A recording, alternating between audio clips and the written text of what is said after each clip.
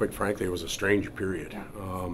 The way some of the goals went in and the type of challenges both ways. But to come out of a strange period like that, up 2 goals on the road, we'll take it. And again, some of the goals weren't pretty, but they all count at the end of the night. And then I think as the game went on, we still made mistakes, but Telbs was really good.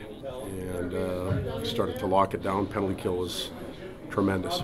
With that penalty kill being so effective, how does that create momentum for you guys coming off of those moments as well? Well, you can lose a lot of momentum and confidence in a game where your penalty kills giving up freebies. And tonight, if we would have given them one up, even in the last 5 seconds there, it almost went in. They had to earn it. And you feel good about yourself as you get the kill. Obviously, it's important for our team this year. And I thought as we continued throughout the night to effectively kill, it gave us more and more confidence. You weren't kidding when you said you thought this team could score a lot of goals this year. That's 17 in 3 games. Can this team be better offensively than last season? You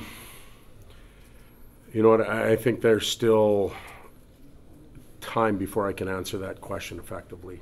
We're starting to put our game together slowly. There's still areas defensively that we can be better in. There's been times during my time here I've really been concerned about the scoring. I'm not at that point right now, or we're not as a staff. We think it will come eventually. It's just some of the stuff we're leaving on the table that we can still clean up, but it's getting better.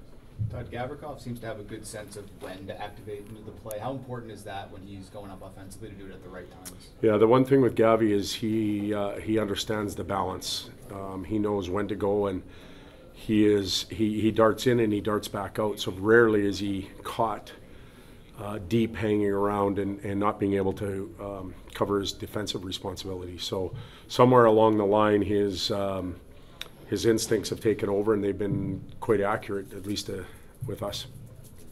How much have you seen from Dubois and his ability to create in those tight spaces? He seems to be able to get his shot off in tight. Very different player than Kevin, but they have those. Yeah, they're starting to complement each other, and I think Laff's doing a really good job on that line too, especially offensively.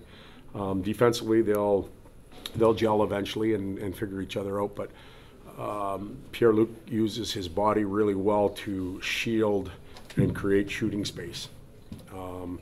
He's a big man, so he can get his hands away from his body, receive the puck well away from his body, and still get a shot off. And pretty effective, and finds that quiet ice at the right time. A lot of guys have poor timing. He has good timing.